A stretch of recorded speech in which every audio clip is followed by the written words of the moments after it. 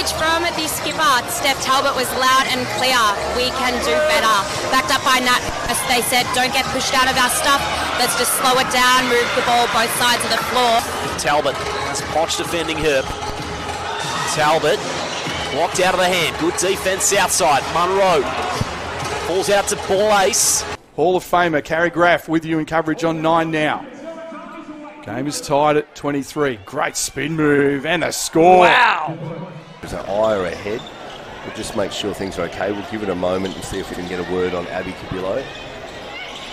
Again, Izzy Borlase able to get in the paint for 2.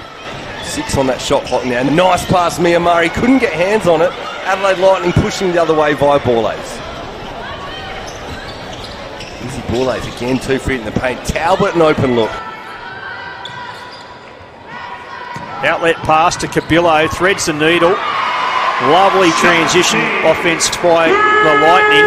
Hit it to the deck, but that's what the referees calls. As we see it launched from the 3. Again, the 3 not just rolling for this Adelaide Lightning team, but the putback.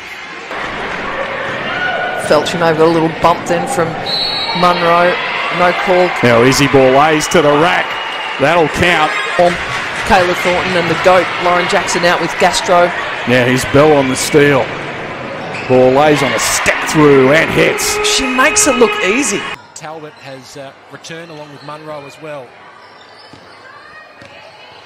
Borlase, that is a tough attempt and an outstanding finish. How's the body control on her though? 25 points for Griffin.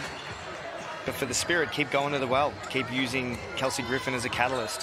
Borlase gets one against the grain. First points in the quarter for Adelaide.